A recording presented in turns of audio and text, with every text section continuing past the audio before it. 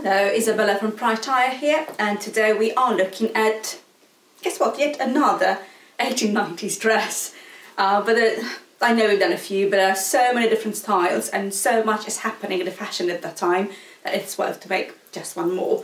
And today we are looking at a Parisian visiting gown, afternoon visiting gown, which is quite unusual because it's very reminiscent of the aesthetic gowns. Aesthetic gowns were usually loosely fitted, with flowing elements, very much historical or oriental sort of inspired. And this one really sort of bridges the gap between the traditional 1890s and the aesthetics that was just coming to fore. And we'll have a look what's underneath. And what is really changing at that time, as we're looking at the second half of 1890s, is the corsetry.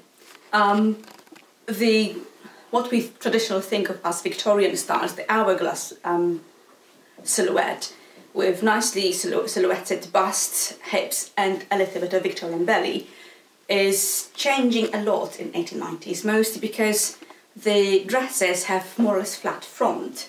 So whether your little Victorian belly was absolutely fine with apron draped front dresses, here we are starting to see the beginning of the Edwardian silhouette, which is what we nowadays call an S-bend, or sort of flat front corset, which is basically holding tummy in, but it's out really, just with a nice curved back. So this style of corsets with gauze specifically designed to flatter this kind of shape or create this kind of illusion, because it was an illusion, is just starting to come into the fashion, and you can see them in catalogues in 1897. Gauze per se are obviously present all the time, different styles, but that sort of flattening of the belly sort of starts happening at the time. So that's what we have. It's basically very much found a circular corset shape, and this one is a pattern from silk curving called Camille. And at the same time, what I said about the waist is hips could be padded. I have quite a lot of my original padding, I think, but you really rely on hip padding, bum padding and bust padding as well. Hello. Sorry, there was an interruption by a friend. So we can rely on the padding like these, or padding like these for a little bit of oomph at the rear area. So it's really what you prefer. I might go for a little bit of that. So we'll see.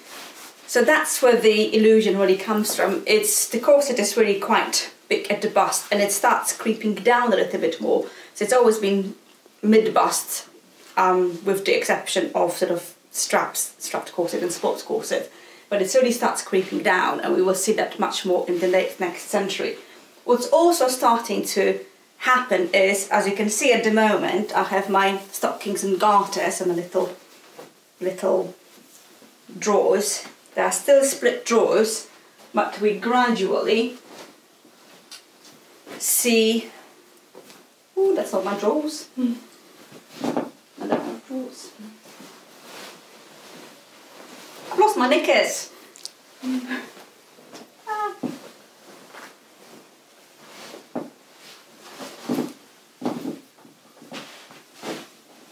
I don't know where my knickers are. Oh, there you go. Found my knickers. What we also see is knickers with a rear flap. They're absolutely tiny, but you can see they were buttoned at the back of the waistband, and the flap was buttoned up at the back. A bit trickier to take off, so they're not, ta-da! Definitely not my size though. That's waist like must have been for a teenager. So that's another style that is just coming into fashion. And what changes at the very beginning of the 20th century really is how you attach your stockings. I have another corset of the same here. This one already has suspenders on. So you have suspenders being used attached to a corset, and obviously that's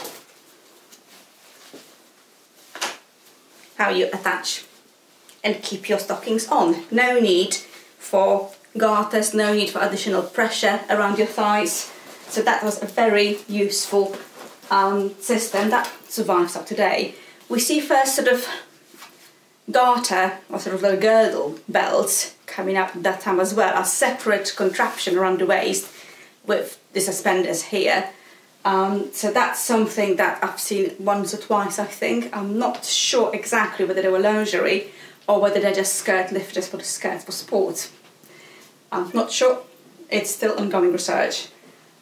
But that way, of course, it's going lower down, and obviously with straight front, the suspenders look quite nice and they get the attention sorted. I'll put a couple of photos here of other styles. And very gradually, corset really sort of lowers down till in the 1920s it's just the girdle. So that's a little bit of a history of a corset.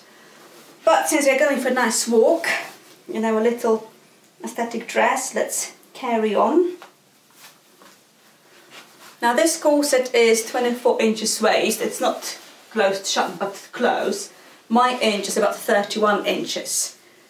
So it's really sculptures all the blubber around and pushes down. That's where the hip comes from. Natural padding. Right. Let's start with the petticoats first. And again, a nice original petticoat with double flounces.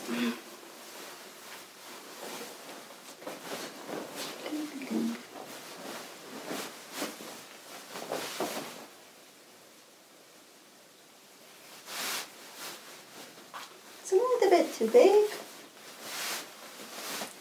but there's a handy string.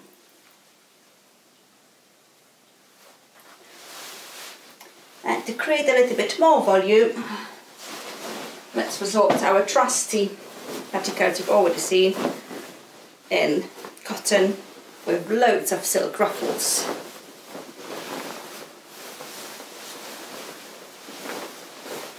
That's my favourite petticoat. So much drama, so much shape and nice colours as well. Let me just do the button up.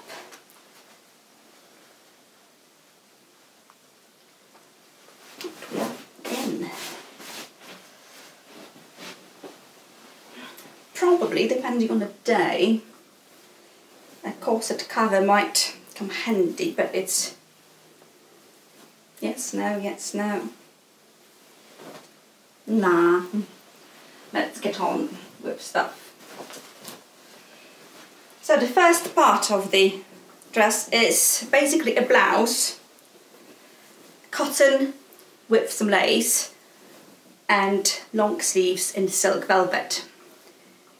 It has an interesting collar, looking like a mouse, and it closes at the back. The lace has been applied over the velvet as well, creating quite a nice detail and makes it a little bit stiffer, which is a godsend because silk velvet is an interesting fabric to handle, let us put it this way. And at this point I need help. Husband? So the bodice is on. As you can see, it is a little bit fluffy, so it's gathered here. It could also be just left loose and put inside the skirt, but to avoid that extra bulk at the waist and to create a small waist illusion, it's just kept to absolute minimum. It's buttoned at the back and the collar is quite tight. You can't see my head. Right, skirt. Again, full silk velvet with lace application and some fur trim, and as always in the 1890s, a nice full flounce at the bottom. Let's dive in. The waist is quite wide and it's stiffened with boning as well. So let's see how that works.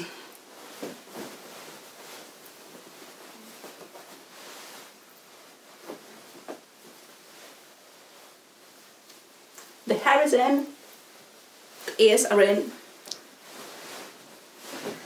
I'm in.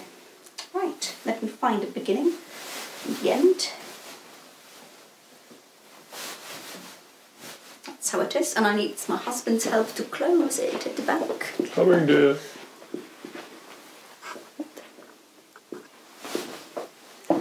So,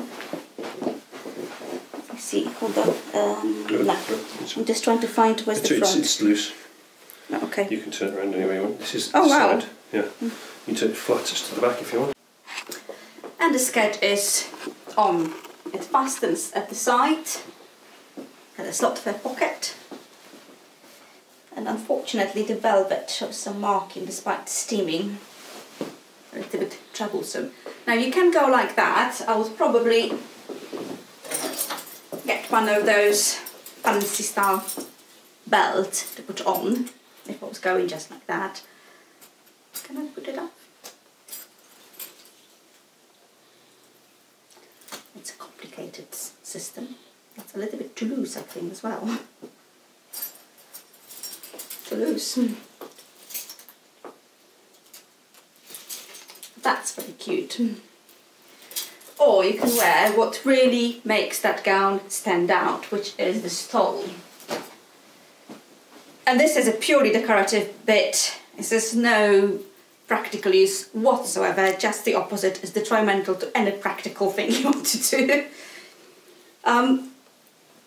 It's based on a fashion plate which doesn't show the back, and the description doesn't actually tell you whether the stole continues at the back or not. On second thoughts, I probably should have gone for symmetrical and do the stole at the back as well, but as it is, I'm just going to tuck it into the waistband and hope for the best. Let's see if I can actually put that on my head. Ta-da!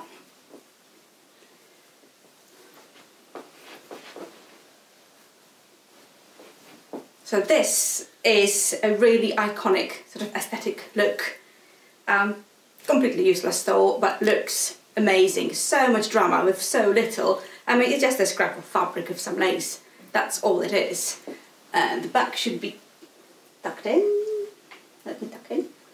The skirt is quite loose actually. Again.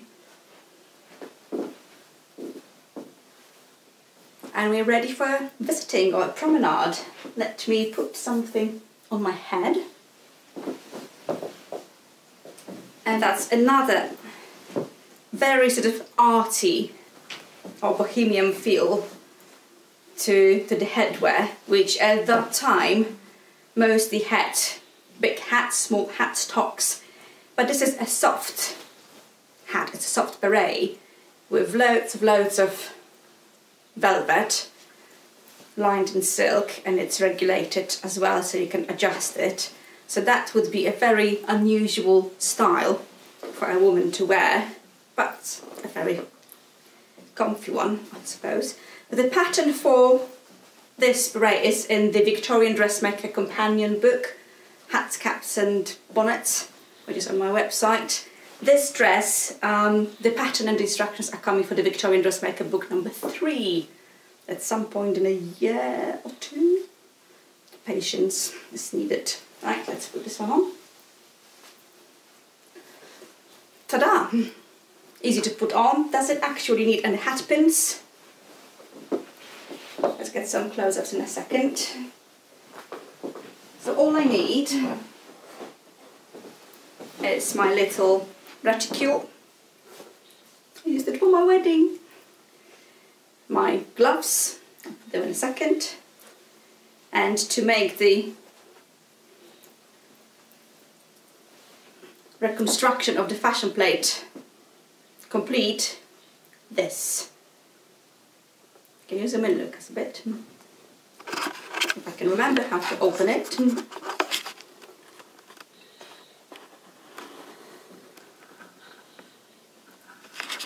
I remember how to open it? Yes. There you go. Glasses.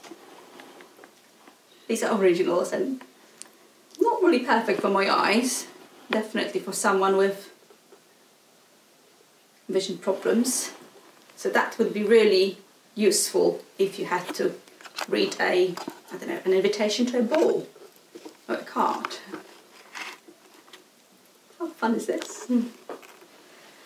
So yes, let's go for a walk and visit some friends and see what they think about my new Parisian attire. Thank you very much for watching. If you would like to support me, buy my books, I suppose, or just buy me a coffee. The buy me a coffee link is in the description. I hope you've enjoyed this one and you've learned something new. I definitely learned a lot while dealing with the velvet, I'm telling you so. So yes, walk time.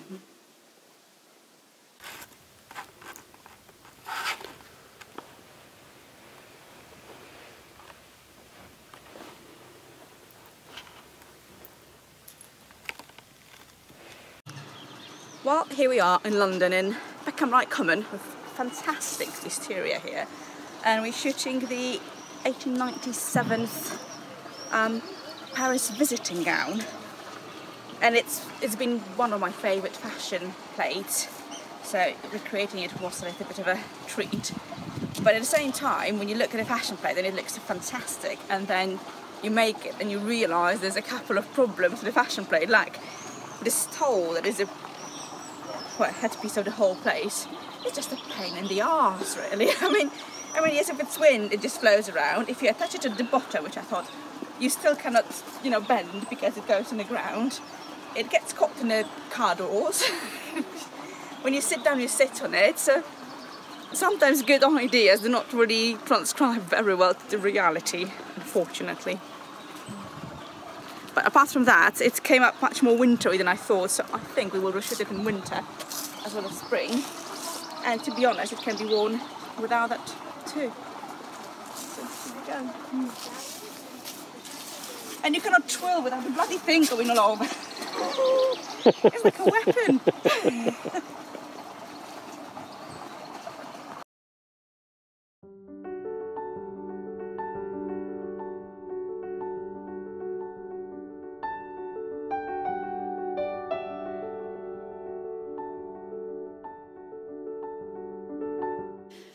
Well, let me introduce you to some secrets of working with silk velvet. This is silk on silk velvet, and it's quite flimsy, not as flimsy as the viscose and silk, but not as sturdy as silk with cotton backing, but still the nightmare to sew. So that's how you deal with it traditionally. This is for flatlining a Victorian skirt. You basically baste diagonally 2 layers together, 2 pieces, and then you baste those 2 pieces together, and then you stitch. And even then, the thing moves quite a lot. So it's possible to do it, and it has been done like that. But as you know, in my books, I usually try to show both traditional and modern methods because, we've advanced since then. So this obviously takes a lot of time and frustration and bad language. Now, what I've been experimenting recently is this temporal adhesive, and this works wonders. So basically, I have 2 pieces I've prepared earlier to flatline first. So basically what I do, I just spray, stitch it, well, glue it, do the same on the other one.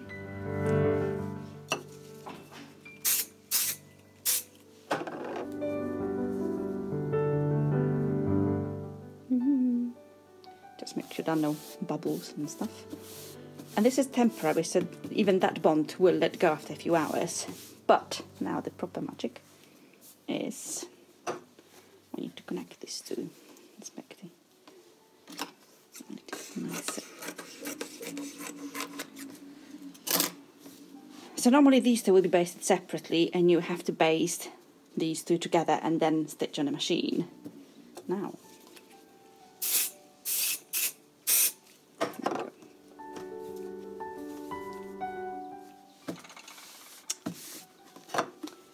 glued, nothing is moving.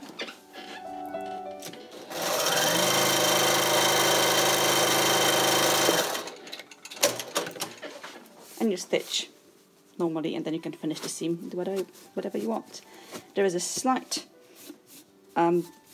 residue, but that again evaporates quite quickly. And there you go, much faster. Much faster. So the seam was going to be either, you can actually overlock the seams here as well, because once it's glued, it doesn't really move much. And these ones can be either finished by pinking or by hand, or overlocked as well.